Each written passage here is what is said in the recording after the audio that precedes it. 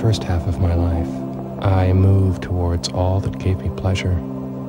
But after the accident of growing older, I became cautious, preferring the same roads to work, a familiar breakfast, marriage.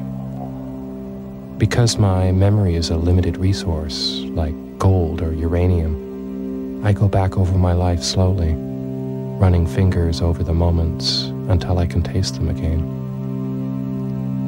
Remembering is like running backwards, an art I practiced with a friend from childhood, Oscar, who says there are just two tragedies in life: not getting what you want and getting it.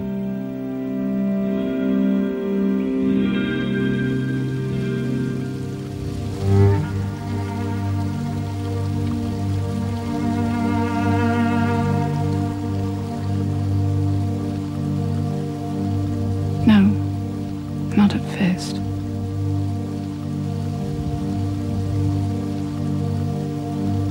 The way my father moved, like he was trying to get away from something.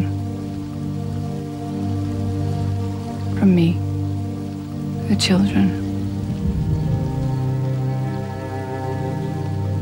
Once I had a dream too. But when Marcia got pregnant, I stopped having my life because I had theirs. The twins.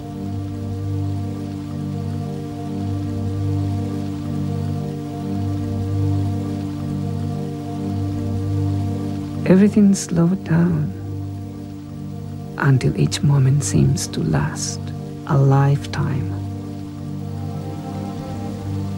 At first, I liked being alone, but after a while even that wasn't enough, because there was still the voice inside, pushing and pulling at me. I never saw my father after I was 10. But in a way, I didn't have to. I could still hear him inside saying, "You're not normal. You're slow, an idiot, and everything you touch, you break."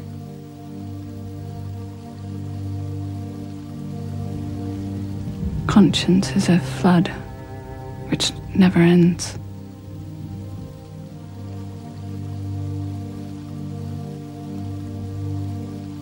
Maybe today will be different.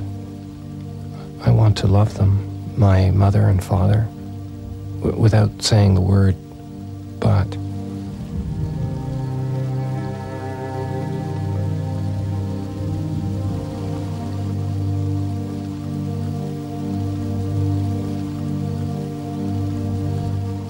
Yes. I'm alone. And it's okay. It's love, isn't it? It's starting again. But this time I'm going through it. I'm going through